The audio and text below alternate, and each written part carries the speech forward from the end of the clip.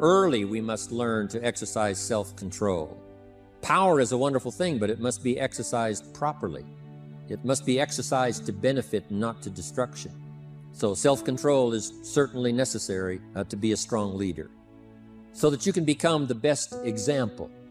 The example of having your temper well managed, to having that dark side of your nature under control. The best example of choosing wise words and not being careless, that kind of control. Control of your appetite, control of your desires, so that they fit into the positive side of life and not the negative side. Then he said, a leader must have a keen sense of justice. How very true. Justice we become familiar with, even when we're small, when certain things that happened or were done to us that something told us that wasn't right. Someone did us wrong. We have that sense of right and wrong, and it starts very early. Then we have to have that sense of utilizing what's right and what's wrong so that we develop this sense of justice, this sense of being fair, this sense of being on the positive side, on the right side.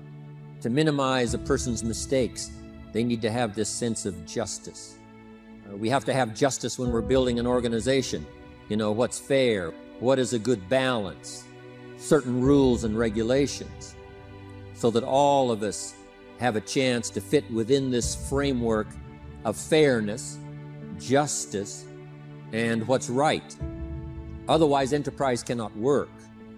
Otherwise, we have what we call, in a political sense, anarchy, where there is no justice, when might is the order of the day, power is the order of the day, not the law, not the rule, not what's right, but power.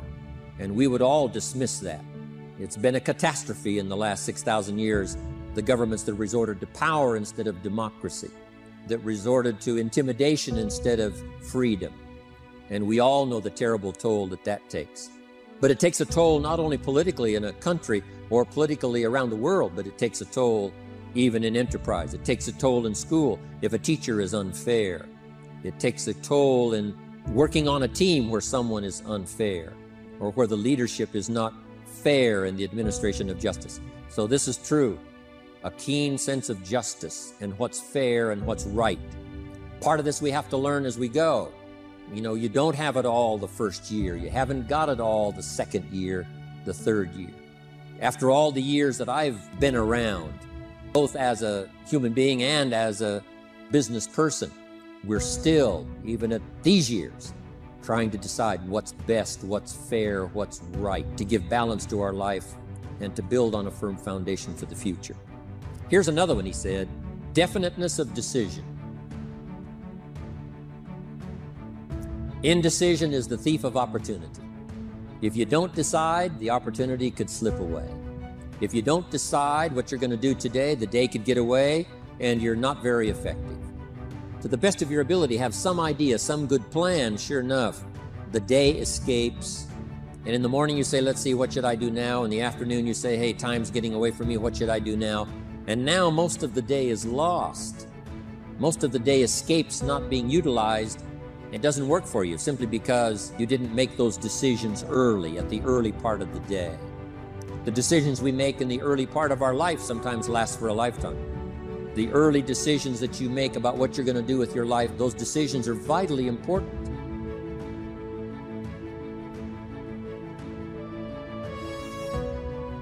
If you neglect them and don't make them, sure enough, the time passes and the opportunity sometimes is diminished. And sometimes you spend a lot of time now catching up simply because you didn't make those early decisions. So it's the decisions at the first of the day, it's the decisions at the early part of the month, it's the decisions at the early part of the year that greatly determines what kind of year you're going to have. The decisions you make in the early days of your marriage, sometimes those are the decisions that affect the marriage for a lifetime. The decisions you make at the first chance you see opportunity, those decisions, what you're going to do with it, how far you're going to take it, what it's going to be meaning to you in the years to come. Those early decisions are vitally important. Then we need decisions to correct poor decisions, to overcome our mistakes. It's possible, of course, for all of us to make unwise decisions, And at the end of 1 year, at the end of 1 week, 1 month, or at the end of a few years, we say, that decision cost me too much. Cost me a lot of time, cost me a lot of money, cost me maybe a good relationship, cost me a chance to be productive. But as long as you're alive, there's still a chance to use new decision power to correct the mistakes of decisions that were bad in the past. All of us have the opportunity to do that, but I think Napoleon was right here too. You got to be definite in making decisions so that the opportunity doesn't pass you by. Take advantage. Here's the next one. Napoleon Hill said, a good leader has definite plans. How important that is. So here's what you should do. The lack of plans have lost a month or two, or you've lost a week or two, or maybe you've lost a year and you were 10% effective instead of 100%. Now's the time to change all that and start making some plans. You got to have some plans for your family. All right, you got to take your family along. Don't leave them out. One of the challenges all of us have in making our plans is how to balance everything, to make sure that we don't regret at the end of the year, I spent too much time on that. I spent too much money. And then if you have, say, how can I not do that again? Construct some better plans so that you won't have any regrets at the end of a year to come, 5 years to come, 3 or 4, 5 years to come. But now for you, your plans to be financially secure. You got to have a good plan for your resources so that you find yourself secure regardless of what happens. One more on plans, and that is the plan for your personal development. The plan to be better this year than last year. The plan to take the classes, attend the workshops, do everything you possibly can to show personal progress, not just financial progress, not just the progress of having one more car or one more home, but the progress of personality, the progress of communication skills, the progress in how to deal with people, progress in using your influence so that it multiplies its power by 5 by 10 versus what it used to be. You need those kind of plans. A plan for personal growth, personal development. Next, Napoleon Hill had a good saying. It was something my father had and passed it on to me as a good philosophy. And here's what he said. A good leader has the habit of doing more than what he gets paid for. What an incredible philosophy this is. The habit of doing more than you get paid for. It's what we call the service that you put out like seeds in the ground that doesn't bring the harvest immediately, but the harvest is yet to come. It's called like putting out the capital in capitalism. Doing more than you get paid for means that you're getting ready for the next move up. Because if you do more than you get paid for, you've made an investment. The average person might think if I do more than the company requires, then they're ripping me off. I'm not getting paid for that extra time, that extra attention. But you must not view it that way. You must say, I'm getting there a little earlier, staying a little later as an investment in my own personal future because I want that kind of reputation. I want that kind of philosophy to work in my life. Do more than you get paid for, right? They've got the product, you've got the money, but you can't stop your investment there. Now you must develop the investment in time, effort, and energy in turning that new customer into a testimonial. And sometimes that's the most difficult work, the work after the sale. Because the sale might be fairly easy. Someone says, hey, I've been looking for this product, I need it, here's my money. But now you've got to stay with them, make sure they don't just buy the product, but that they use the product. And that they don't just use the product, they keep using the product. That's the work after the sale. But if you learn to make that kind of an investment and do more than you get immediately paid for, that kind of investment is so powerful. So you do more than you get paid for up front. It's happened for me, making the investment.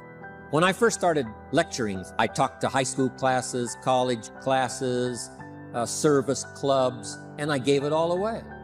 I went and talked for free. Someone said, Mr. Rohn, would you come and do this breakfast talk? I said, sure. Could you do this luncheon talk for this service club? I said, of course. And all of that in the beginning was for free, primarily because I'd made my fortune. I didn't need the money, but I did it for free. But look what it's made for me by giving that kind of service in those early days. And finally, it led to business and led to an enterprise. And I was giving a seminar all those years ago here in Los Angeles, and Mark Hughes was in my audience. So what you don't get paid for, don't worry about that. Just render the service with the vision of the future that it'll come back multiplied if you have this kind of habit, this kind of philosophy.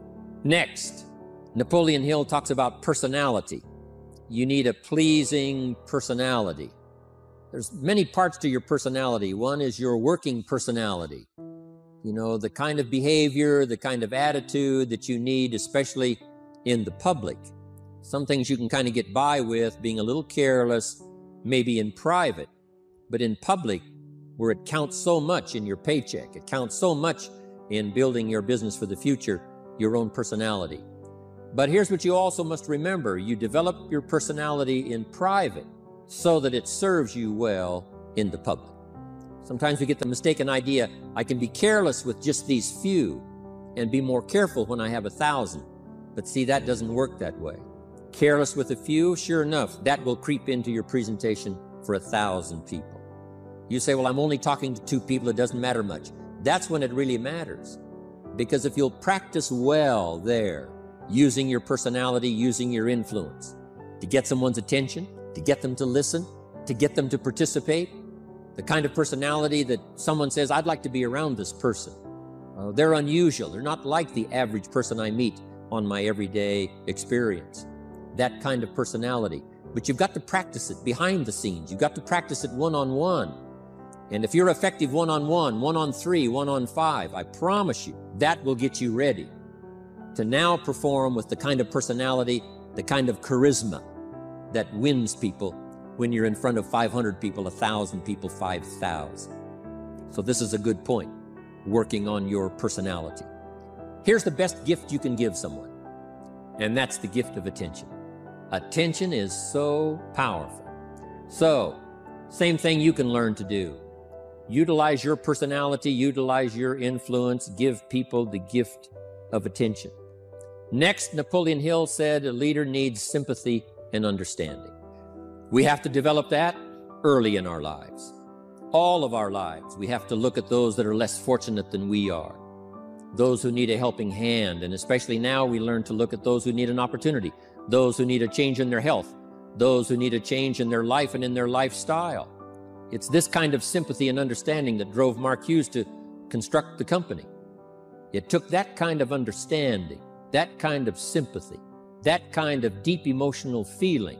Then Mark understood what it meant to be poor. He understood what it meant not to have. He understood what it meant to be short on finances, on resources.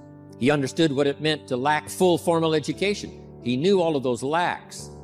And instead of crying about it, he said, what I will do is change it for myself, and then I'll help other people that have the same challenge. Lack of education, lack of the money, lack of the resources, lack of good health, faced with all kinds of difficulties they can't solve. I'll get mine solved, and then I'll be strong enough and have the skills to where I can help other people. That kind of leadership quality is so powerful. That kind of understanding. Here's the next one. A leader must have, Napoleon said, a mastery of the details. How very true. All can be lost with just a couple of missing details. The drama is in the details. Someone says, you know, I lost 30 pounds. Well, 30 pounds is 30 pounds, but that's not the drama. The drama is, where were you before? Now someone begins to give us some of the details.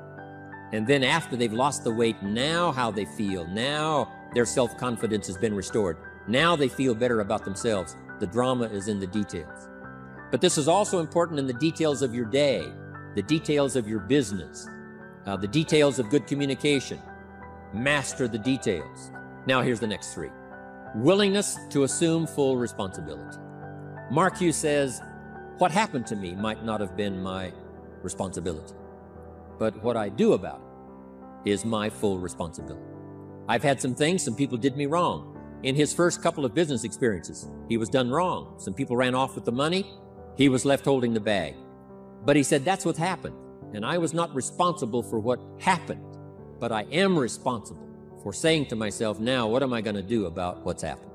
If a hailstorm destroys the farmer's crop, he wasn't responsible for that. But his responsibility now begins when the hailstorm is over, when he asks the question of himself, what should I do now? Now that this catastrophe is over, now that the damage is done, now what should I do about it? And a philosophy I've taught all these years, it's not what happens to you that determines your future. It's what you do about what happens that determines your future. And this is a major part of it, accepting full responsibility. If you've got an organization, you're conducting meetings, and you're the leader, the responsibility ends with you. Someone else may mess up, make some mistakes, still your responsibility. Some things over which you have no control, understandable. But what you do about it now, how you fix it, the diplomacy you use, the strategy you use, that's the kind of responsibility now that depends on you. Also, you've got to be responsible for your future. Nobody's going to fix it. No one else is going to design it. No one else is going to come along and say, hey, I will make sure it all works well for you. You've got to take all the input. You've got to take all the testimonials, all the teaching, all the training, all the influence. Then you've got to have the responsibility of designing your life. You can design a life of prosperity, or you can design a life just to coast and get by. The responsibility belongs to you. Next is cooperation. Ideas, we take advantage of each other's input. We take advantage of each other's enthusiasm. We take advantage of each other's testimonial. And we take advantage of each other's willingness to grow. In those early days, Mark got the group together, Jerry Shatanovich, Doug Stuntz, the rest, and made some plans to cooperate. Said, no telling what kind of powerful meetings we can have if we work together. No telling how many people we can affect, even right away, if we work together. You do this part, you do this part, I'll do this part, we'll make it work together, and we'll get the ball rolling. There's an ancient phrase that says, if 2 or 3 agree, nothing is impossible. If they agree on the same project, if they agree on the same vision, if they agree on how to get there, I'm telling you, nothing is impossible. Nothing can stand in their way. Just 2 or 3. If we cooperate, there's nothing we can't do. There isn't anyone we can't touch with this incredible story. Cooperation. That's why I'm here. Send out some ideas. Give you some notes to take, something to think about and ponder, something to talk about with the people that you associate with and are building your business. That kind of cooperation is going to make this a powerful year. But it'll get us to much more than just those numbers. It'll get us to a place of honor, respect, prestige, influence, feeling good about ourselves for the hard work that we're doing, cooperating with each other. Now, here's the last one. Napoleon Hill said, a major attribute of leadership is vision. Vision is in many parts. One, a vision for your own course to follow. A vision for you, for yourself. A vision for your financial future. A vision for your health. A vision for your wealth. A vision for you to latch onto and make something out of. A vision for your family, because vision must now lift others as well as ourselves. Guess what our family is counting on? That we'll be able to see things that at first they cannot see. That we'll be able to look further into the future than perhaps they will be able to look. The same is true with your organization, the people that are around you. They're counting on your vision. Perhaps you've been there a little longer than they have. Maybe you've been there a lot longer than they have. And they will look to you to help them see things that they can't see in the beginning. And if you will do that, develop that attribute of leadership, I'm telling you, you'll have such a dramatic effect on your organization, it will be unbelievable. A vision for yourself, a vision for your family, a vision for your organization, a vision for the people that you're close to. The old prophet said, without vision, we die, we perish. Unless we can see into the future, life loses its meaning. Unless we can look further than just where we are at the moment, then we have no reason for faith, no reason for activity. But if we'll develop this skill, beyond any other skill, I'm telling you, it will help us touch people because they'll want to be around us because we have this look into the future. Not only the short-range vision of what we're going to do this week, this month, this year, you can have a vision that will take your organization into the future.